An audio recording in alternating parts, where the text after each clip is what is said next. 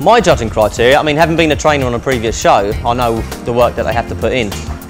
I know what's a valid excuse, and I've got a fair good BS detector as well. I think it's just graft, just honest graft, but not just quantity, it's the quality of training as well. You need to teach the dog behaviours first, then reward. No luring, cut out the luring as soon as they possibly can.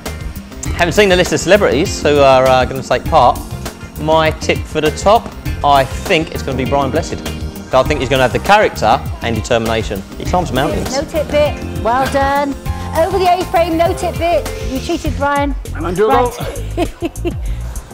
Okay, as an amateur, first time working with your dog, one thing that's essential is playing with your dog, okay? Then you can use that for the reward, you use that for the bond. You'll both enjoy it, it'll be a nice little stress relief if you get into difficulties.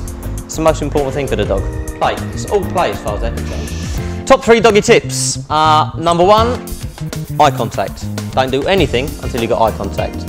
Number 2, get your behaviour, then the reward, never the reward first.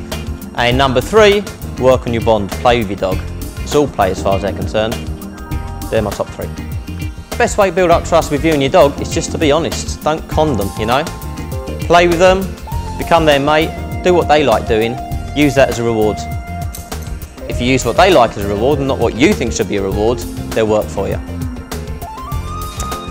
The toughest challenge I think the handlers are going to have to face is going to be the underdog kennel. It's the first exercise where they have to send a dog away from them to under reward. It's a tricky one. Everything else is emphasis on getting close to human. This one's about going away. The celeb I think has had the biggest disadvantage at the beginning. I think it's going to be Jason. He's never had a dog. I think he's got a bit of a phobia about dogs, so his learning curve has got to be extremely steep if he's going to do well in this competition.